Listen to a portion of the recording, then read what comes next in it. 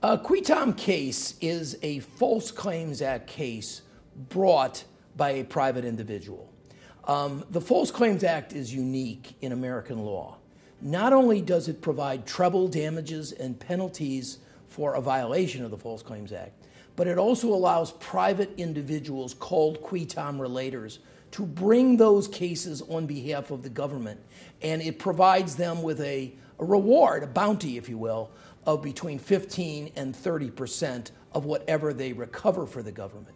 So essentially a qui tam case alleges that a defendant, a provider, other healthcare provider, a pharma company, is submitting false claims to the government, and the qui tam relator says that in return for my bringing that case forward, I get a bounty of whatever I recover.